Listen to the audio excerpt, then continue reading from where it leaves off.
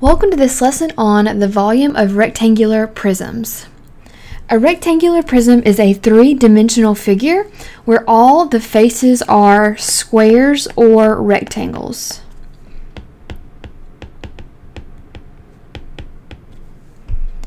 Alright, so you see an example of a rectangular prism below. And if we want to find the volume of a rectangular prism, there's a couple different formulas you may see. The first one is volume equals base times height, and it's a capital base because it stands for the area of the base. Alright, and the base is just the bottom, or it depends on the way the rectangular prism is facing, but it's easiest to just say it's the bottom or one of the faces. And then the height is, of course, how tall the prism is. And then the other formula you may see is volume equals length times width times height, which is really the same thing as base times height, because length times width is how you would find the area of the base, because the base is a rectangle. Alright, so let me erase this here. Alright, so volume equals, so length times width times height. So here's my length and my width, here's my height. 9 times 5 times 6. And the order really doesn't matter, because the length and the width and the height of a rectangular base really depend on how it's facing and how it's standing. If it's standing on the bottom or if we put it vertical in the air. But the volume isn't going to change, so it doesn't matter the order. We just multiply the three dimensions together and we're going to get 270 inches cubed, because it's a three-dimensional shape, so it's going to be inches cubed. Alright, the next shape is a cube, and it's a special type of rectangular prism where all the faces are squares.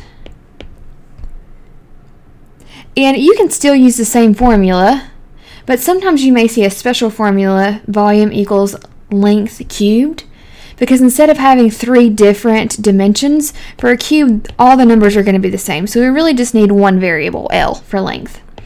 So volume equals 7 cubed, or of course you could write 7 times 7 times 7, same thing. And that gives us 343 feet cubed. Alright, let's try some examples below. So number 1, it says to find the volume. So the volume equals base times height, or length times width times height. So 8 times 2 times 2, which would give us 32 feet cubed. Alright, number 2, what is the volume of the cube? Now it only gave us 5, but we know since it's a cube, all the dimensions will be 5 meters. So volume equals 5 cubed, or 5 times 5 times 5, which is 125 meters cubed.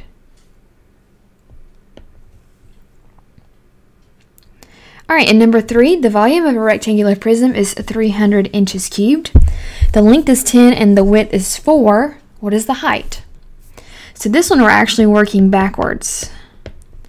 So my volume is 300, my length is 10, my width is 4, and we're trying to find the height. Alright, so I'm going to multiply 10 times 4, that's going to give me 40. And then I'm trying to solve for height, so I'm going to divide by 40 on both sides. And that gives me 7.5.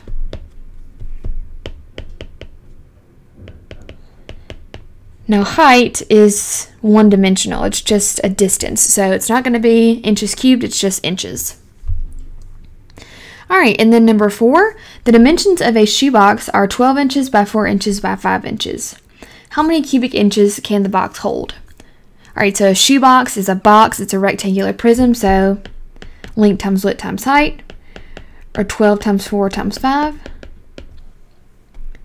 And if it asks how many cubic inches it can hold, that is volume. Because remember, volume is just the space inside a figure. How much can it hold? Alright, and if we multiply those together, we get 240 inches cubed. Alright, you can stop the video now and go ahead and complete the practice and check it with your teacher.